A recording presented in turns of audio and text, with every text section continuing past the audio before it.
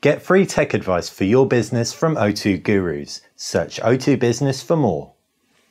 Hey guys, welcome to BTech. Basil here with an Xperia Z5 Compact. You guys had a bunch of questions about this. This is a flagship spec phone in a more pocketable form factor. It's a really good looking device. First one you wanted to know is what material is the exterior? Well, we don't know what's inside, but the exterior is definitely plastic. It's not metal. It does feel solid. The flat sides give it a lot of grip. Second question you wanted to know is free RAM. How much free RAM is there? If I jump into the application section, I can swipe away to running. System RAM being used is 786, apps 221, that's about a gig. So you end up with about a gig of free RAM, just shy of 810 megabytes. It's worth noting that the Z5 Compact has 2 gig as opposed to the 3 gig of RAM in the Xperia Z5.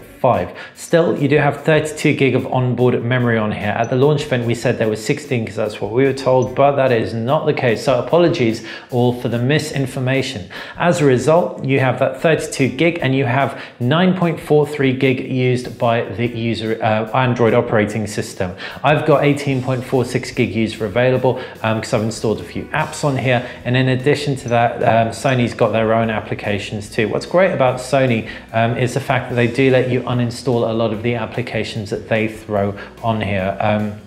So they may be bloatware, but at least it's uninstallable bloatware. What else did you want to know? You wanted us to upload some sample videos. You wanted us to benchmark this thing. We cannot do that. Unfortunately, a stipulation of us being here is us not uploading samples, not uploading benchmark results. So that's a real shame.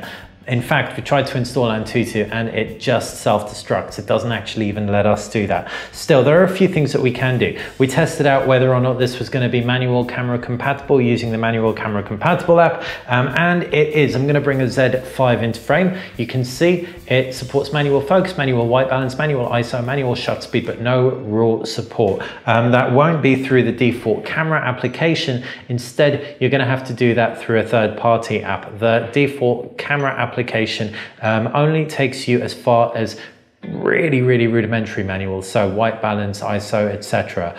Still, there are some cool elements within the camera that will please a lot of you guys. If I jump into Superior Auto, I can actually take a picture at the full 23 megapixels, taking full advantage of the sensor on there. If I jump into that picture, you'll be able to see if it's anything like the Z5, which I took a picture on earlier. It takes a really nice sharp picture at that full resolution. So I'm really glad Sony included that. The default though is 8 megapixels, so it does down sample.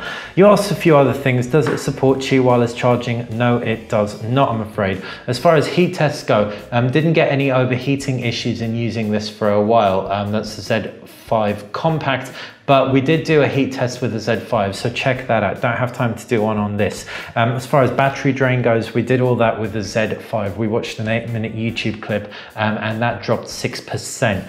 And finally, screen comparison. We did indeed compare the screen of this in another video with the screen of the iPhone 6 and with the Z3 Compact. The Z5 Compact came out over the Z3 Compact, which is Ace.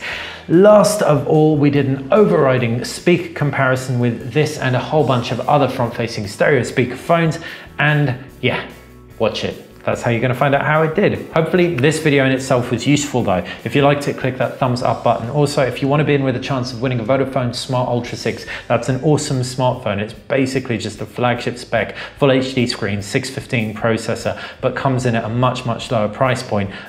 International giveaway, it has LTE on board too. Yeah, really good phone. All you have to do is follow us on Instagram. Could not be easier. Thanks for watching BTech. If you aren't already subscribed to the channel, subscribe. That's how you're going to stay on top of more Z5 Compact stuff and of course more competitions and Z5 and other phone stuff in general. And if there's anything you want to see, let us know in the comments section below. Cheers.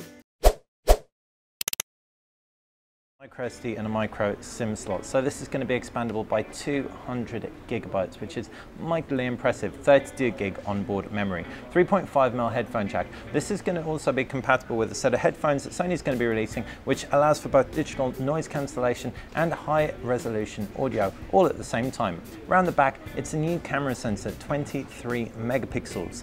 What's really awesome about this is that it combines a new focus system with a range of other things to make it a